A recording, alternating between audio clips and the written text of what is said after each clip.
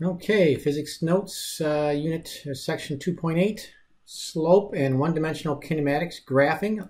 Quick review of slope, something you did in algebra class, I hope. So slope is, you probably remember, the definition of slope is rise over run. Rise over run. That should sound familiar. So that's your basic definition. Now symbolically, slope would be delta y, that's the rise, the vertical direction, over delta x. So that's another way to say it. And we will use the letter m for slope eventually here. One more thing though, this is how you see it a lot of times in the algebra book. Since delta y, any delta, just like we've learned in the past few units, delta y is y final minus y initial. The way they do it in the math books, they'll just say y sub 2 minus y sub 1, or y sub 2 is the y final and y sub 1 is the y initial, over x sub 2 minus x sub 1. All right, so that's that last circle here that I'm doing now, circling now, is what we'll use in this particular graph here. You have then your basic equation of a line in slope-intercept form. You have y equals mx plus b. Sorry, a lot of circles here.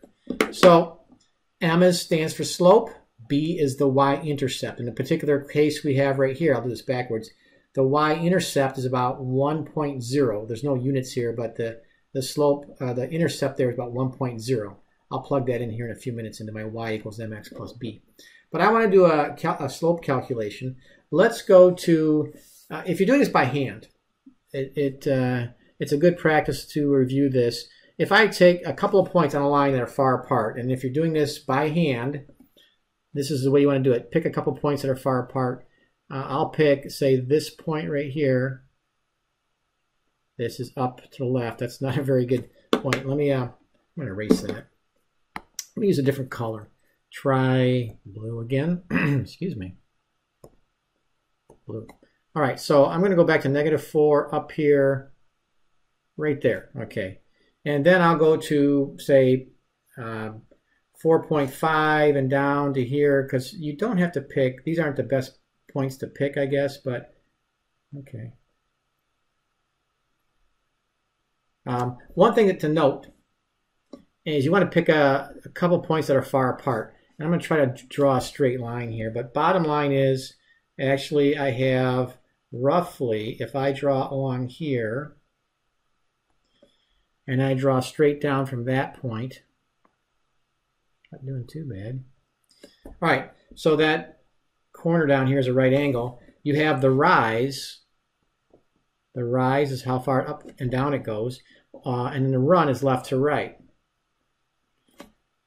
Right, but I want to look at these 2 points right here. I'm going to call this point A, and I'll call this point B. It has nothing to do with displacement right now. But point A in my diagram, go back to red. Point A in my diagram on my coordinate system has coordinates, it looks like it's about -4.0, comma, and it's up to about 3 point, maybe it's a little, I'm a little off here, but let's say 3.8. You could go 3.7. All right, no units. And point B is my, let's see, it's about 4.5, positive 4.5 over, and then down about -3 point, or -2 point, -2.1-ish, 2.2-ish. Let's say 2.1. All right, it could be 2.2. You're estimating a little bit on that last digit there. So, okay, so I'm going to find the slope. So the slope is going to be y sub 2, which is 2.1. I'll take 2.1, my y sub 2, minus y sub 1, which is 3.8, divided by x sub 2, which is the 4.5, because the first number is the x coordinate, point B, minus a -4.0. So that translates to, if I do the math here, 2.1 minus 3.8 is negative what? 1.7? 2.1. Oh, I messed up. That should be a negative 2.1. Says point B was 4.5 units over, 2.1 units down. So this is a negative 2.1 right here. Good thing I caught that. You probably saw that. Sorry about that. So it's negative 2.1 minus 3.8, which is negative 5.9. Negative 5.9 divided by, if I ever make a mistake in these notes, just email me or something. Mistakes do happen. 4.5 minus a negative 4.0 is actually 4.5 plus 4.0 is 9.5. No, another mistake. 8.5. Good recovery there, Mr. Rink. Okay. So we have negative 5.9 over 8.5, and therefore the slope here, if I divide it out, and in physics we want things in decimal, we don't want anything in fractional form, is negative 0.69, and no units here for now. We'll come back to units, but that's the slope. It's a negative slope. The slope, the line is tilting downward as you go from left to right. So some of you might remember that from algebra class.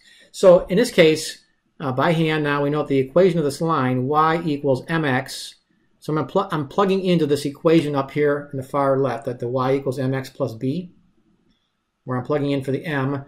M is negative 0.69, negative 0.69x plus b. Okay, so we estimated b to be what? 1.0 on where it goes through over here, right there on the x-axis. I'll highlight it better. Right here, it's about 1.0. So plus 1.0. So if I had to do this by hand, there's the equation of that line. Okay, that's a quick review. Now, curves. Curves technically don't have a slope. They have a changing slope. But you can find the slope at any point on the curve by drawing a tangent line. A line that just barely nicks the curve. For example, here, there's 4 spots. I'll start with spot B. The tangent at point B, and I'm going to do the best I can here. All right, so this red line I just drew there is pretty much a tangent at point B. It just nicks that curve at point B. Now that line has a slope, and the slope of that line, okay, would be the slope of the curve only at point B at that instant. So if I did the rise over the run like I did in the previous problem, and that would be a positive slope, and I'll just put a plus slope there. I'm just going to put positive slope. It is a positive slope. Now, if I do it at point A, let me change colors here. Let's go to blue. At point A, the tangent would be something like this. Let me erase that because I didn't hit that too well. Try it again. It's kind of hard to draw without a ruler. Okay, that's a little bit better. So that's the tangent. That case, the slope is about 0. The slope here for that line is roughly 0. It's a flat line. That's the slope of a flat line. Horizontal line is 0. So the blue line has 0 slope at point A. It's the tangent at point A. Point B, it's a positive slope. Well, let me draw another line. Let's get really fancy here. Let's try green. At point C, see what happens here. Oh, not too bad. So that has a positive slope, but it's a bigger slope than the red one. So I'm going to put plus slope. Only that means, actually, let me just do this. I'll make it a bigger plus sign. So the green line has a bigger positive slope than the red line, because right now, and in the future problems here, a lot of times you're just comparing the magnitude of the slope. So the green line has a bigger positive slope than the red line. And we can draw one more. You can see where this is going. Maybe at point D, you're going to have a really steep slope. Let's try, let's go back. Well, let's go back to red. So at point D, the tangent line would be something like this. Okay, so that's almost getting vertical now, but it's not completely vertical. That is a huge plus, whoopsie. It has a huge positive slope. Very big positive slope. All right, so the slope's getting steeper and steeper there as this curves more upward. So keep that in mind. The slope of a curve, you have to draw tangents at each point, and then that slope only is associated with that curve at that point, at that instant in time. If that lower axis is time, like all the graphs we'll have here in a few minutes, will all be on the bottom axis will be time. So the slopes of those lines are the slopes at those times. For example, the slope of the green line at point C here is at, if that's seconds, that's at 2 seconds. And the red line looks at about 3 seconds. That would be the slope. If you found the slope of that, it'll be a bigger number, like 60 units. And the green line would be like 40. And then the lower red one here would be like 20. And the blue one has 0 slope. So let's explain that as regards to kinematics terms, displacement, velocity, and time graphs, which you'll be doing a lab on this. And we're going to analyze a bunch of graphs here in a few minutes. So here are some principles. And there's a lot of principles here, but the two main ones are numbers 2 and 3. But I'll go through them more specifically with the examples here in a minute. But number 1, we're going to have 3 types of graphs. We're going to have displacement versus time graphs, velocity versus time graphs, and acceleration versus time graphs. If we look, well, I have that written down here. So we're going to do 3 types of graphs. Position, which is going to be akin to displacement. So these are position, velocity, and acceleration graphs. They're all versus time. The horizontal axis will always be time. All right, so we are going to assign directions. And when you're in 1D motion, there's only 2 directions. There's the positive direction and the negative direction. So we will apply those. So we're going to have a plus direction and a minus direction. And typically to the right is positive, as I say here, down here. To the right is positive, to the left is negative. If we're going east, that's positive. That's usually to the right on a piece of paper. And west is negative. Up or towards the top of a paper is positive, down is negative. So all these graphs that we're going to be doing and analyzing is going to be talking about an object that's moving in a straight line. It's either moving forward or in the positive direction or in the negative direction. I'll explain that in a minute. But a lot of books, okay, so technically what we're doing is a position versus time or display. Really what it is and it really are, these are the same thing. These are the same thing. Position and displacement kind of coincide. Distance is really a different thing, but some of these graphs will be labeled distance graphs. But really our first graph that we're going to be analyzing are what are called position or displacement graphs. Position tells you where you're at from a given reference point, so you can figure out your displacement on that graph. Once again, loosely speaking, you can call them distance graphs, but they're technically not distance graphs. Really what they usually are, all the graphs we'll have are position or displacement graphs. I'll show you examples. But here are the 2 main things. These 2, number 2 and 3, are the 2 most important things, the slopes of these graphs. Okay, so we're going to start. There's 3 basic concepts that we're connecting. We have your position or your displacement. So it goes from, and this is how I defined it like a couple days ago in the notes when we first did our definitions. We had displacement. This is kind of the hierarchy. It goes from displacement to velocity to acceleration. So those are the incremental levels of difficulty, so to speak. Actually, when it comes to the graphs, it's actually the easiest graphs are the acceleration graphs. Those are the ones that are hard to get wrong. But there's a lot going on here. You'll see a lot of graphs, so it's easy to get confused. So I'm going to make these connections in a few minutes with the examples. But the slope of a position or displacement graph, and once again, it's always versus time, is velocity. So the slope of a position graph is velocity. The slope of a velocity graph is acceleration. So we are going to only be, number 4, we're only analyzing things with either 0 acceleration or constant acceleration. So the only curved graphs we're going to have are displacement graphs. We're going to have all the velocity graphs will all be lines that are horizontal or sloping. It says that in number 6. All our acceleration graphs are either going to be horizontal lines or 0. Number 7 and 8 you don't need to worry about. If you want to look at those, you can. We're not going to be doing any of those problems. But let me go back here just a little bit. If I went back here to say this graph right here. If this were a position versus time graph, okay, the y-axis is the position or displacement. So I'm going to put position here. So if we had position in meters, okay, on the vertical axis, and time on the horizontal axis, because these are the graphs we're doing now, position versus time, and time would be in seconds typically. You could do it in hours, but we want seconds.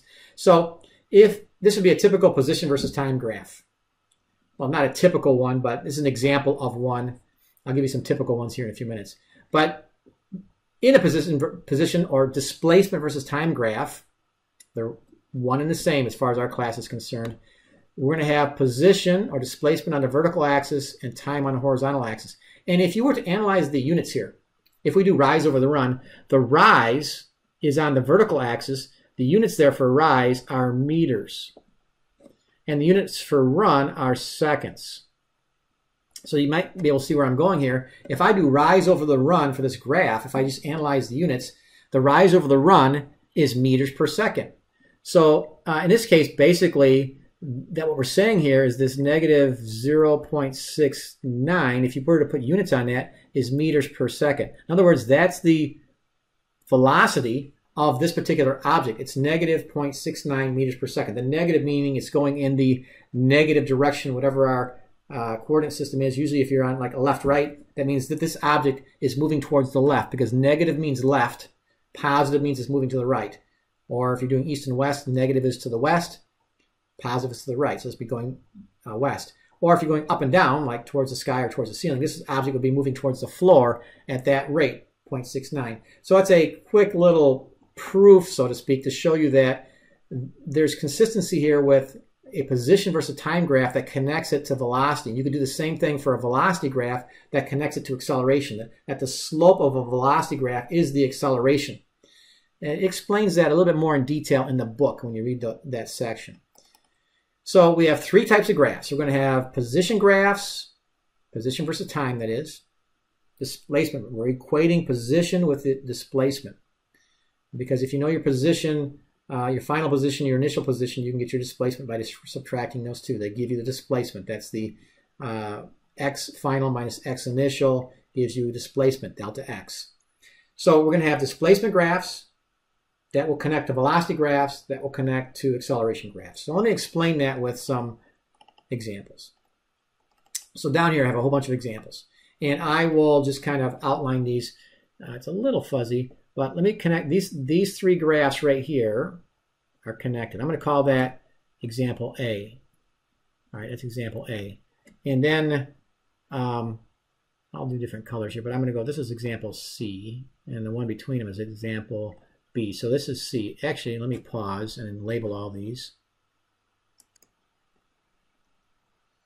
Okay, so you're probably going to want to pause this at some point, but you might want to just pay attention for now. So I've grouped all these. So in each column are three graphs that go together. They are consistent with one another. And there's 7 scenarios here, and then I've explained kind of what's going on. Some of these are real obvious, some are not so obvious. Part A, it's so simple it's hard in a sense. Part A here, you have a position graph, displacement graph, so you have x versus time. So the horizontal axes in all these are time. So you have position versus time. Then the second graph here in the middle is velocity versus time. The third graph is acceleration versus time. That's true in all these cases. All these bottom graphs down here are acceleration versus time graphs. All the middle ones are velocity versus time graphs, which are consistent with the displacement versus time graph that's above it. So in position A here, what you have is an object that's just sitting still. It's got, say you have like a number line where 0 is down here in this corner, right? That's where 0 is right here. But you got some object that's sitting like 4 meters from the start line.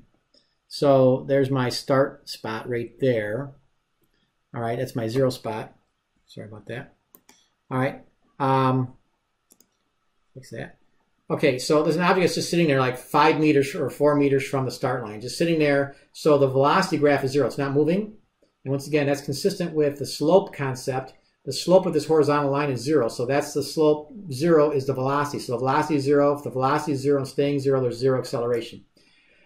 B here, all right, represents something starting at the 0 mark and just speeding up, just like a car hitting the gas pedal. It's not flooring it, but you could be flooring it, but just a steady acceleration. So this is a position graph or a displacement graph, and it has one slope. So it might have a slope of 6 meters per second.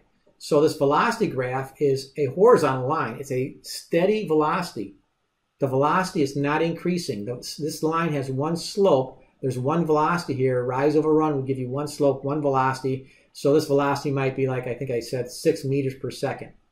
And the slope of this is 0. It's not accelerating. It's just staying at a given velocity. Part C here represents something that at time 0, back on this axis right here, this vertical axis, at time 0, the thing is already moving. and it's like kind of like a car that's rolling along and it sees a light turn red and it slows down steadily. You hit the brake, not squealing your tires or screeching to a halt, but you're slowing down to a stop. So right here at the end of this problem, where this line intersects the axis here, it's, sorry, I misspoke myself here. I misspoke myself. So let me start over with this one. This is a car that's moving with a constant velocity. It's not accelerating. It's not hitting the brakes. It's moving with this car is moving with a constant velocity, but it's moving in the negative direction. So it's got a constant slope, a constant negative slope, say negative 6 meters per second. That's why the velocity is constant at -6, or whatever this value is, and it's staying constant. Once again, the velocity graph is horizontal, the slope is 0, so the acceleration is 0. All right, so the only time you're going to have acceleration is when your displacement graph is curved. So when your displacement graph is curved, and these are all be parabolas or part of parabolas. We're not going to analyze them that closely right now, but that would be a parabola. And which gives rise to a constant acceleration. So the acceleration at best will be a horizontal line. We're not going to have any slanting accelerations. They'll all be horizontal lines, either positive or negative. This represents, in part D here, and I have it over here at the right as well, a car that's basically at, say, a stop sign or stoplight, and you hit the gas pedal and it just speeds up. So the slope is getting steeper and steeper here. That means the velocity is getting higher and higher. So the velocity is increasing steadily. This represents velocity going from 0, increasing as time goes on, and one slope there for the velocity gives you one acceleration. So once again, the slope of this line is one number, say 2 meters per second squared. So that was what the acceleration would be for this problem.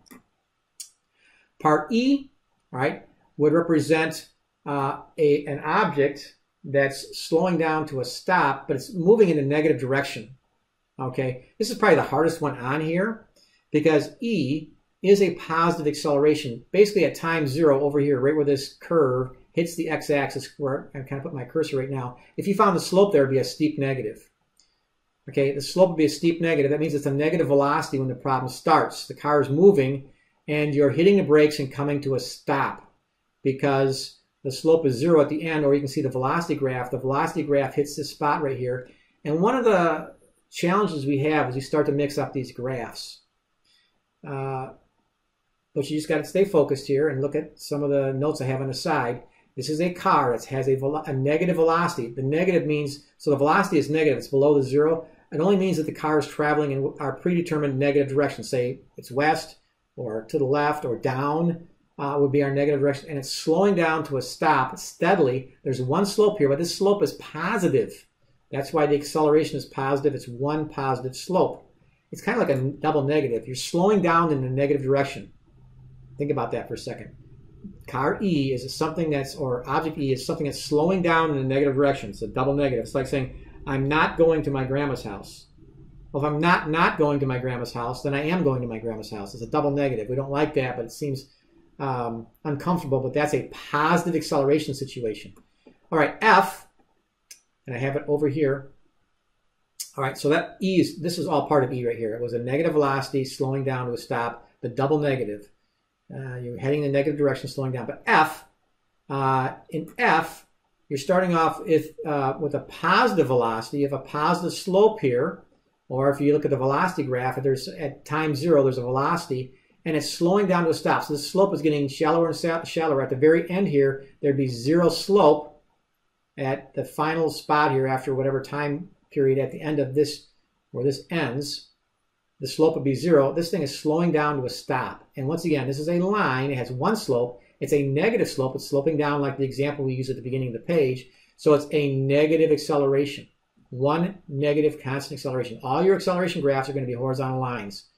So keep that in mind as we analyze future graphs. And then finally, this one's also a negative acceleration. You're not cheating when you look down here, but you can see it's still a negative acceleration. But why is this last one negative acceleration? Well, what's happening? So I can ask you at time 0, what's happening to this object? Well, at time 0 here, the slope, you can look at this graph here, the displacement graph, or the velocity graph. The velocity is at 0, and this thing is speeding up in the negative direction. It's getting a faster and faster negative velocity. So it's speeding up to the left or speeding up to the west or speeding up in the downward direction because the velocity is, at this point is higher, but it's a negative, bigger negative. And so if you drew slopes here, once again, the original slope here would be 0 at time 0, and the slope would be getting steeper and steeper if I drew tangent lines until I got to the end of here and have a bigger negative velocity. All right, let's practice this another way down here with these graphs. So there's 11 graphs here. So let me summarize these. Let me pause and summarize. Okay, so yeah, once again, you're probably going to want to pause and write some of this down, or listen a little bit and then pause and write it down. But I've gotten more detail as time goes on here with my descriptions on the right for each graph. So graph A is the same as graph D at the very top of the page. All right. It's an object that starts, if you draw a tangent line at the beginning, it has 0 velocity and it's increasing in slope. It's kind of like the example way up at the top here that we used. If I go way up here, if I can find it, where is it? Oh, it's this one here. It's this example, except for point A is at the 0 mark.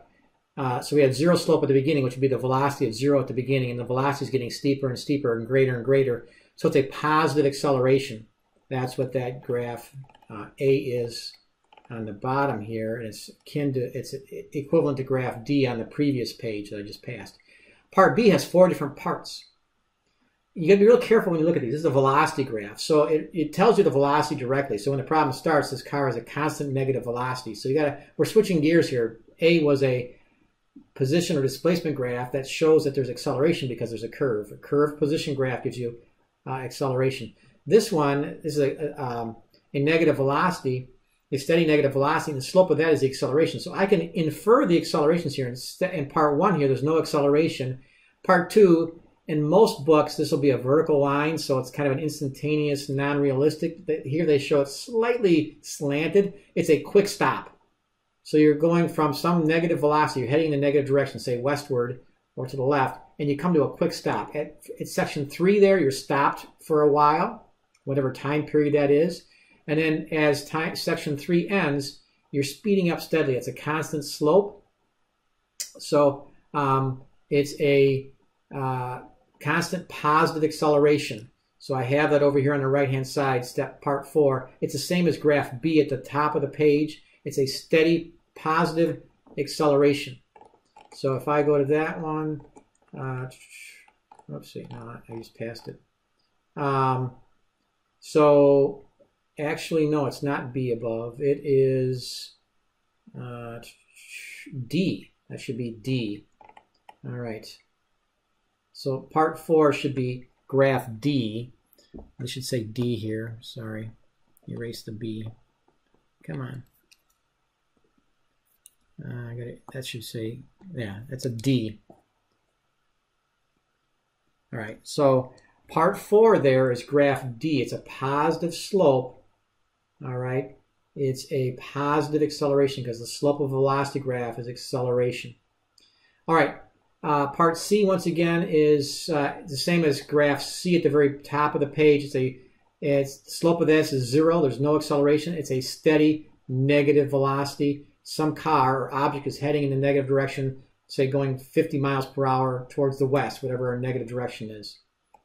Okay, part D, once again, it's a position graph, so anything curved means it's accelerating. So part 1 is acceleration. Something is starting with a large negative velocity, coming to a stop at this point right here. It's staying stopped. In section 2, it's staying stopped. And then in section 3, it's once again going in a negative direction, but at a steady speed, a steady negative velocity. So we have a constant negative velocity for part 3 of that. Part 2 was staying stopped, and then number 1 was slowing down to a stop. So part 1 there is the same as graph E on the previous page. All right. Part E here is the same as graph B at the top. It's an object that has a steady, constant, positive slope, steady, constant, positive velocity, because you can infer the velocity from this graph by looking at the slope. There's a velocity graph, so we're in part F. So you're going to infer all the accelerations on all 5 segments. So in segment 1 here, it's a steady negative acceleration. Part 2 is a very large positive acceleration, huge positive, quick, you're coming to a quick stop. For part 3 here, it's staying stopped, the velocity is 0. Part 4 here is a quick speed up in the negative direction, whatever your negative direction is, because in part 5, you're staying at a steady velocity in the negative direction. Constant negative velocity for part F. Okay, part G, it's a position graph. Once again, all the slopes represent velocity. So on the position graphs, displacement graphs, the slopes represent velocity. On the velocity graphs, the slope represents the acceleration. So here we have 3 different velocities. Step 1, positive velocity, constant, steady, positive velocity, something going in a positive direction. Part 2, the object is stopped, the slope is 0, the object stopped. And part 3, it's got a steady negative velocity. It's going in a negative direction at a steady speed. So those are the 3 slopes there that refer to the velocities. Here, this refers to the acceleration, constant negative acceleration. All right. This particular object was moving in the positive direction. It's moving towards, let's say, the east, whatever a positive direction is, and slowing down to a stop. By the time the problem gets done, at the end here, it's stopped. It's a constant negative acceleration. I think that letter H was like, it's like F. That's like the F that we have above there. So for H, I could have said it's the same as graph F at the top of the page. All right, I is like letter G at the top of the page. So you're starting with 0 velocity. You got some position in the positive territory, positive displacement when you start.